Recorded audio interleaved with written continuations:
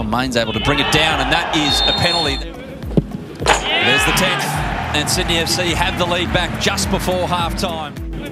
His left side, again, Fay, and finding Tilio, who's on the end of that.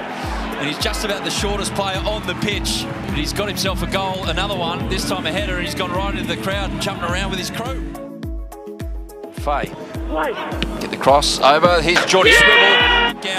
And it's in the back of the net thanks to Jay Coleman, who was aware to the possibilities of the set piece.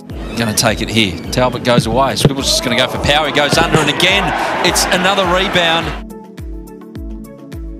A set-piece goal all campaign. Lafondra always goes with power, and Jamie Young can't keep it out. The Sky Blues on track for 3 more points.